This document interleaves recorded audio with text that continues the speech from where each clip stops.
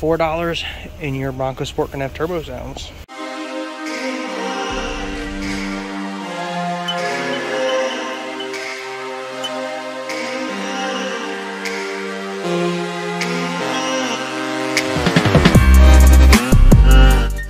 Alright guys, I'm Dustin with Hard Cruise Racing. Today we're going to be doing something stupid. Well, I already did something stupid, but I need to go get a part to finish it. So I guess, yeah, get in and let's go for a ride. Real quick, when you close these hoods, there's a double latch. And she pushed down on it. I've heard stories of people's hoods coming open when they leave dealerships and stuff. It'll absolutely come all the way back and shatter your windshield. Need to go grab a part to finish doing something stupid to my Bronco Sport. But long story short,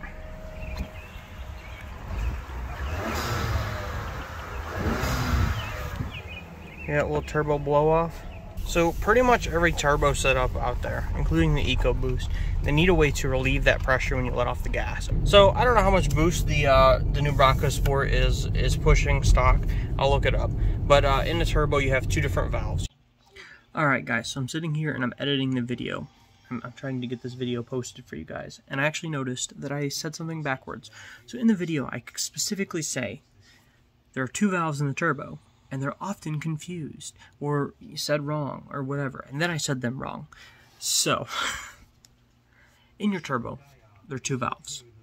One of them is what's called the blow-off valve or the bypass valve, and what this does is it relieves the pressure from the turbo.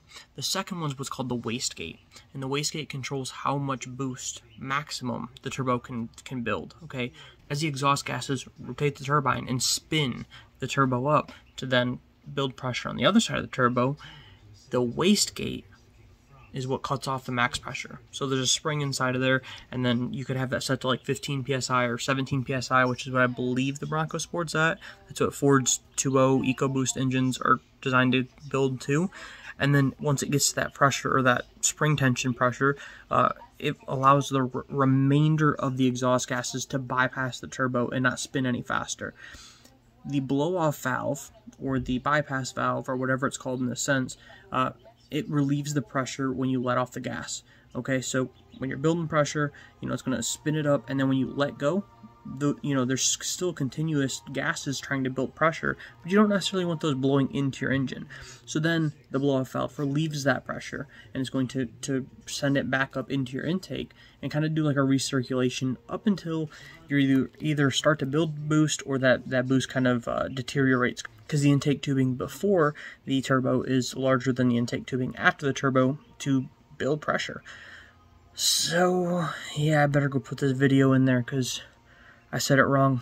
Now these two get confused often, okay? Now there's a few different setups out there that you can use to get this whoosh sound. In most cases, it's like an $80 part that goes in there that just has a little opening on the side. So when the pressure is relieved back to your intake, it's pretty much clogging off that intake tube, and then it's pushed out the sides, and you get your Spinny Whoosh sound. But you don't really need that because you already have the component in your car to do it.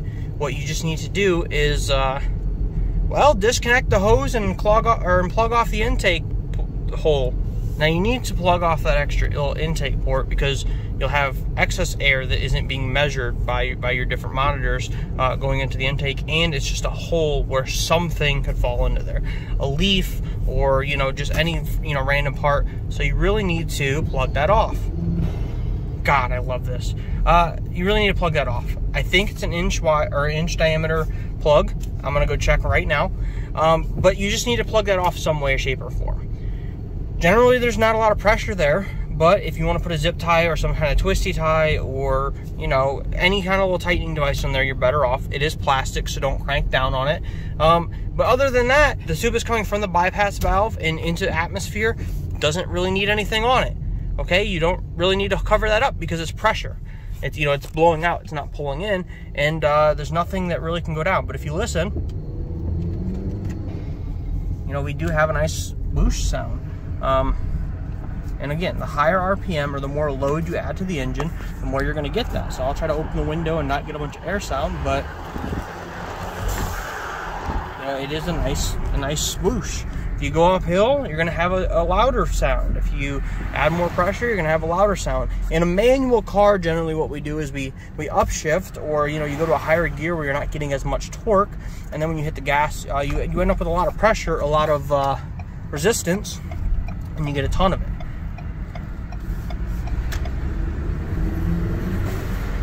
Oh, it sounds good. All right, so let's go grab that part. We're gonna put it on there, and then I'll show you what I took off and how easy this is for you to do at home. Guys, this is really easy. Don't overthink it. Again, there's parts out there. People are trying to sell all sorts of components, and you don't need them. You don't need this $80, bypass valve opening or whatever they're trying to call it. You don't need that. You literally need a pair of pliers and about 5 minutes of your time, and one of these plugs, which is going to cost a couple bucks. When buying these steel hose clamps, make sure you get like quite a bit oversized. Before, I needed to like do like an inch piece, and I think I grabbed like 1.25 inches or something like that, and you weren't able to slide it on to start tightening it down easily. Okay, so if you're gonna get something like this, like I said, I think we need an inch rubber cap. So I think we're gonna go 3/4 to 1 3/4, which is gonna give us, the notches all the way around it. Some of these, like well, let's find some. Let's look quick. Okay, some of these, they're only going to give you the notches part way around. Right here. See where they have the steel band? Now, this isn't an issue because this one has quite a wide grip, but some of these don't. Okay, so also, I'm grabbing stainless steel, which is why it's more expensive. You don't need stainless steel. If you wanted to grab a steel hose clamp, grab a steel hose clamp. I'm just getting stainless for, so it doesn't rust. I never have an issue with it again. So I'm thinking this 3/4 end cap might work. We're also going to grab an 1 inch end cap. These are hard plastic though, so we're gonna look for the rubber ones. They're claiming that they don't have the rubber ones here. So I'm gonna keep looking. The other thing that I've seen that might work is like the rubber chair bottoms, those caps. I can get 4 of those for like $3 or $4, but I don't want 4 of them. I want 1. So I'm gonna keep looking for rubber end caps, and then if anything, we'll try to hunt those chair caps down. But I'm just looking for caps. But I want to be able to tighten it down. So that's the dilemma. The nice part with these is we might be able to put a little slit in the side, still tighten them down, but let's just keep looking. Alright, so one place you need to look is the fastener department, okay, over here in furniture parts. These right here are marked 7/8. The biggest ones I have in the drawer. Now, one thing I will say, this is marked 7/8. This is marked 3/4, and my 7/8 is fitting inside my 3/4. So I'm not really sure what's being measured here. It's something I would have to check. But clearly, something measurement-wise is messed up here. These are very rubbery, and they're $1.98, so I might try those. That's not Bay 12. The map lied to me. I was looking up and down these, I was looking, map lied to me. So the other thing that I heard a lot of people using is these caps. So I might grab a set of those and see if those work. Let me find what sizes we got. This is 1 1/8. We can probably get 1 1/8 to tighten down. You say 7/8. I think 7/8 is the other ones that I have in my hand already. So we might go with 1 1/8 unless we find 1 inch. See if we can tighten those down if that's the right size. Yeah, let's do that. Alright, so we're just gonna pop that cap back on while we're here, so that way we can take all the ones we didn't need back in there. So the hose we took off is this one right here. See it? And we need to cap this back off. So again, this is your bypass return. It goes back into your intake. So right now, all that sound is coming out of here. Now, if you really wanted to, you could put an extension on there. Just get a cap on it, or cap with an extension, and then run it wherever you wanted. Run it out the side, run it out the hood. I know people that run them up into here. Not necessarily in this vehicle, but in other vehicles. You make that sound much louder once you get it out of the engine bay, because this is all sound deadening up here, sound deadening in the back, so you can make it much louder. So I'm going to check the cap size back here and let you know what I end up using. Alright, so we did end up going with a 1 1/8 inch chair cap, and if it's very tight, it's very hard to get back there. You got to really push it on. Be careful of this, it's very sharp, as you can see the top of my hand, but got that on there. So we're gonna go return the rest of this, throw these inside, return everything else, and let's see how it sounds quick before we leave the parking lot.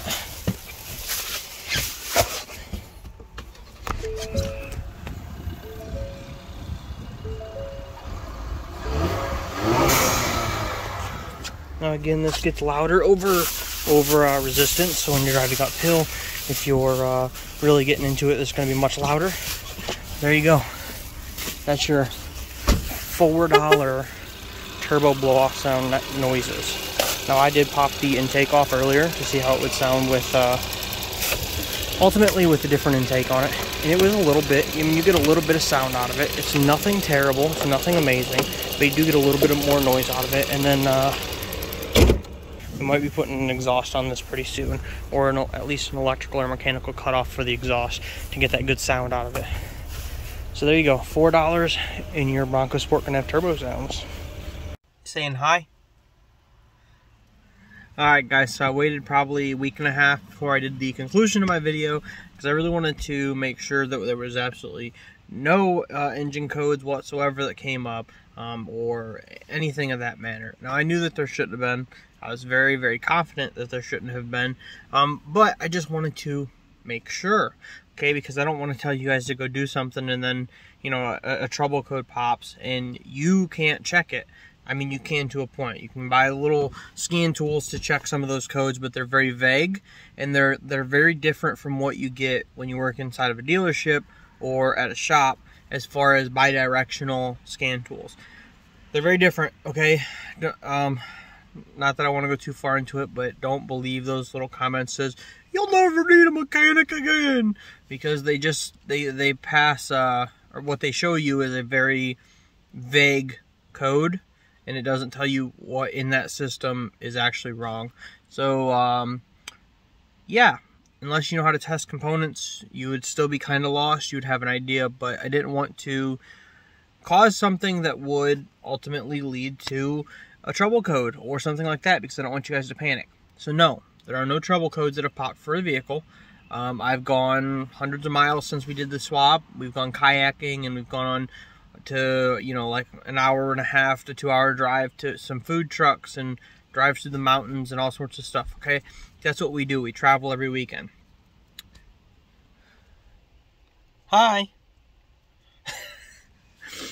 So, I'm Dustin with Hard Cruise Racing. Do me a favor and hit that subscribe button, okay? I'm trying to do a lot more fun and educational content when it comes to the Bronco Sport, but all things in general, okay? If you follow our channel, you know we do custom bikes, custom cars, we do racing, we do all sorts of cool things. So give me that subscribe.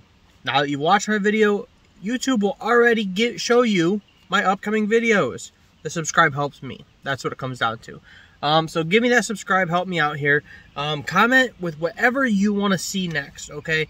I talked about possibly doing an exhaust on here. I'm not sure yet because we don't know if we want it to be loud when we're trying to travel. The quiet is kind of nice, and everything else we own, it has an exhaust on it. But we might do something different. Something you guys don't normally see with newer vehicles, something like an electric cutoff, which will open or close. It's pretty much a three-way. One coming in, two going out, and then it'll switch between where it wants to send the exhaust. So I can have a performance exhaust and have the stock or a much quieter exhaust as well. Might do something like that. I'm really thinking about it.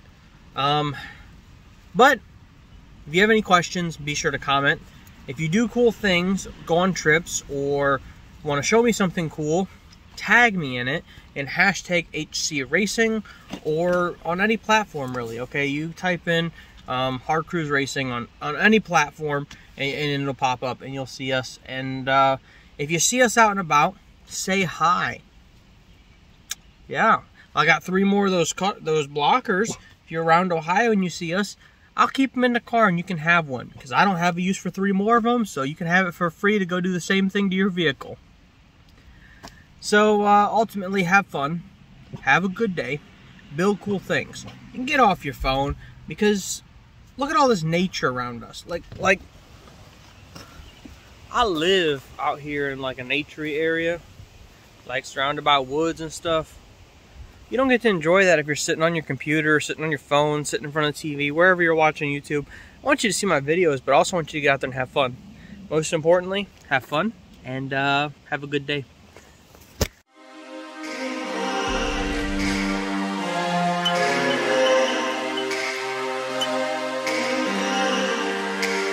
Thank you.